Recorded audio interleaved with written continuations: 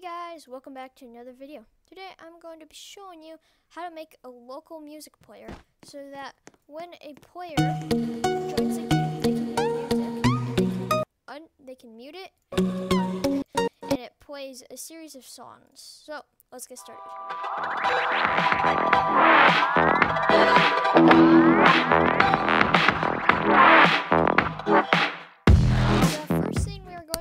Is going to insert a screen GUI into starter GUI, and then we're going to insert a sound into the screen GUI along with a text button and with a local script. I'm just going to edit my text button, so I'm going to put the position to 0, 0, 0.3, 1.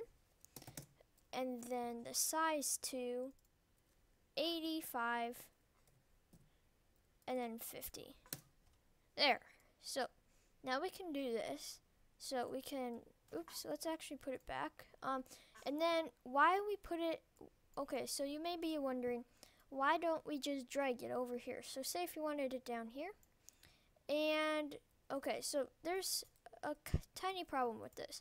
So you can go into this right here, and it emulates where things are going to go. So it kind of shows you where it's going to be on mobile and tablet, and you can see it goes in different places. But if you just drag it, say if you want it to go right here, okay, on the phone, let's go back to the iPhone. It's going to be half covered. So you need to have it in special positions. So if you keep it here, then it's going to stay there on every single device.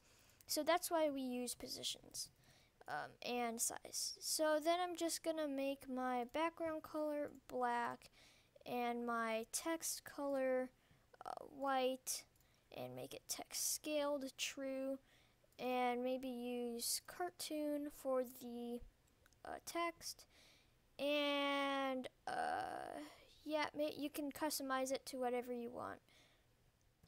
But what we are going to name the text is mute. So let's just go like that. And now we can start scripting it. Okay, so open up the local script, and we're going to do local music. And then we're going to equal that to, and we're going to put these curly braces. Now in here, you're going to put all your music IDs that you want. So I already have mine picked, but I will show you how to get them.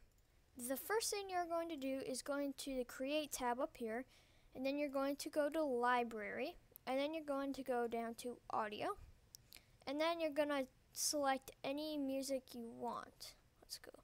So, let's see. We'll do this one, and how you pick it is you just click on it, and you just get this ID right here, and then you copy it, and then you put it into this here, but I've already got my 4, so yeah, you can just do that with all the ones that you want to have in your game. And now we're going to make a variable called local sound equals script.parent.sound. So trying to get this right here. And then we're going to do local muted equals false. And now we're going to do a while loop. So we're going to do while true do. And it should add it in, automatically end in this end for us. It should put in the end for us. And then in here we're going to do a for loop. So for I equals 1, and then hashtag music do. Oh, we might need a comma here, I think. Yep.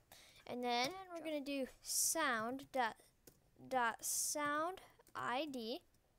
So like that equals RBX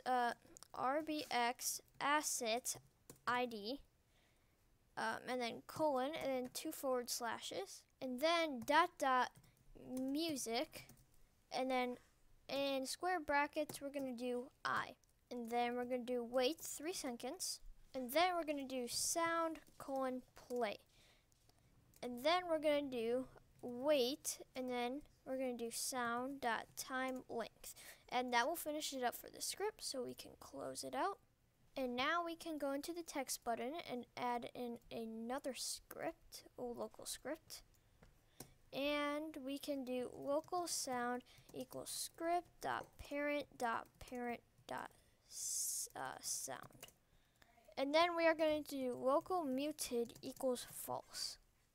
And then we're going to drop a few lines and we're going to do script.parent.mousebutton one click :connect and then a function in there. Then we're going to do if muted then sound.volume equals 0.3. And then we're going to also do muted equals false. And then we're going to do script.parent.text equals, and then we're going to do mute. And then we're going to do an else, so go else sound.volume equals 0, muted equals true, and script.parent.text equals unmute. And that should finish it up. So let's go back here and let's go into the game. As you can see, it works. And if we click it, you can hear nothing. And we click it again, and you can hear the sound. So if you did like this video, please make sure to like and subscribe, and we'll have more tutorials coming soon. So, and we'll see you in the next video.